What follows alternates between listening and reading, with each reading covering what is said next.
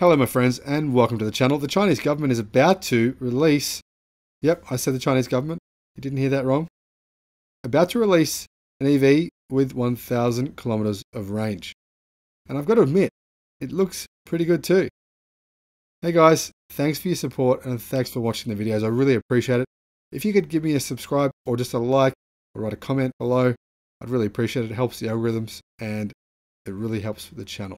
Now, a new electric SUV from GAC, or the GAC Group, which is a Chinese state-owned conglomerate of different companies, is about to enter full-scale production with a claimed driving range allowing a trip from, say, Melbourne to Sydney, or I don't know where in the United States, 1,000 kilometers, how far that is, 600 miles, guys. Pretty long trip without having to stop and charge the vehicle. That's if the claims are to be believed.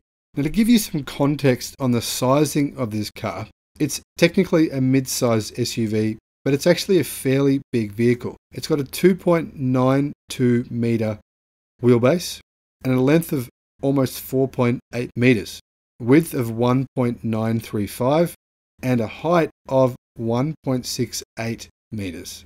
Now, obviously with an EV, exterior dimensions, when compared like for like with traditional ICE vehicles, are not a fair comparison in the real world because EVs simply have better packaging. That's right, because they don't have a big engine bay or a massive engine bay like a lot of cars coming from, say, Mazda, for example. It means you can actually fit a lot more space into the vehicle.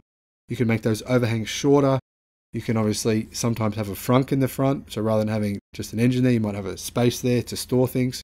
You can remove a transmission tunnel. Another one of the great features of EVs, being able to not have a transmission. So really, this is actually a pretty good sized vehicle, and I think you'll find there'll be quite a lot of storage on the inside. Now, a new medium-sized SUV is about to enter production in China, potentially offering owners 1,000 kilometers of range from a single charge. If it's true, the 2022 GAC Aeon LX, it's a pretty good looking car, I must say, will lay claim to having the longest all-electric range of any production car on sale, overtaking the current title holder, the Tesla Model S Long Range. The Tesla Model S Long Range offers a claimed range of 652 kilometers, meaning the Aeon LX offers a driving range 53% longer than the Model S. Or to put it another way, it's basically the same as having Tesla Model S Long Range and a Nissan Leaf hatch range combined, put together. But there's a catch here, of course, as there always is. Tesla's range claim is tested against the WLTP cycle, a testing protocol accepted internationally. It's not clear what test conditions were used by GAC to receive 1,000 kilometers of range.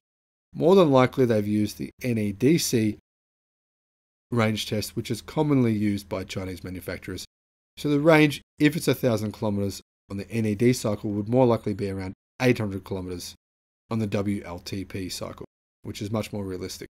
Now, GAC Motor announced the Aeon LX achieved a maximum range of 904 kilometers during hot weather testing, in which the vehicle was driven through 36-degree heat and 90% humidity, suggesting the 1,000 kilometer range would be possible in locations with more favorable conditions. Now, the company's new spongy silicon cathode technology is said to allow greater energy density with less weight, with the Aeon LX's battery being 14% lighter and 20% smaller than previous packs, leading to a 150 kilowatt-hour battery pack in the vehicle. Now, for comparison's sake, the biggest battery in the Tesla Model S is 100 kilowatt-hours. So it's obviously much, much bigger than the batteries that Tesla are using. And in fact, it's bigger than, I think, any other battery currently in any production car in the world. Obviously, that will change as vehicles like the Cybertruck and the Rivian R1T come to market over the next 12 months. And just as a little aside here, guys, I've got to say this interior looks really nice. I like it. It's simple, it's elegant, it's classy. Whoever designed this vehicle, great job on the inside, and I think great job on the outside too. Now, the Chinese automotive industry has been chasing the magical 1,000 kilometer range figure as a way of winning over buyers from traditional petrol and diesel cars, and also as really a good marketing tool to market their product. Now, 1,000 kilometers of range, as I said before, is the equivalent of driving from Shanghai to Wuhan, pick yourself up some coronavirus. No, I didn't just say that, did I? Anyway, or from London to Zurich, or from Sydney to Melbourne. Sorry, United States guys, I'm not sure. Would it be, say, Portland to San Francisco? That's about 630 miles, right? So it might just make that trip too. However, interestingly, GAC isn't the only company making these kinds of claims. Now, Chinese carmaker NIO says its upcoming ET7 sedan will use cutting-edge solid-state batteries in order to achieve 1,000 kilometers of range, with production promised to start in 2022. I don't personally believe that will happen. In fact, I believe that will not happen, and it's fake news. I hate to say that because I love EVs. I love the solid-state battery technology that's coming out, but I just think, based on all the information I know about solid-state batteries, they're not ready for 2022. Extremely unlikely that will happen. So if you're seeing other YouTube videos clickbaiting you into believing magical claims from NIO, I don't think it will happen. But do I believe a number of car manufacturers will achieve 1,000 kilometers of range in their vehicles in 2022? Absolutely. Using solid-state batteries? Absolutely not. Using lithium-ion NCM chemistry batteries? Definitely. Absolutely.